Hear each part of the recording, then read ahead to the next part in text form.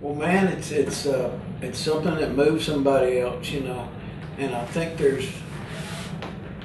uh, there's so much of it out there that hasn't really been found. I see so much of it, and some of these young guys that may not ever be heard. You know, I was lucky 10 or 15 years ago to be heard within a cerveza of all things.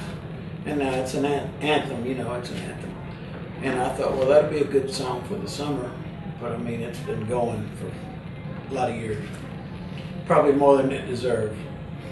But I'm happy for it, you know. And, there's just, I mean, it's got to move somebody. Because there's a lot of music out there right now that's not real. You can tell there wasn't a whole lot of time spent writing and getting it right. I think the real ones are come to mind, Guy Clark. You know, I mean, it doesn't get any better than that. And that's who all of us aspire to be. We aspire to write a song that'll move somebody like everything that Guy Clark does. Everything. You know.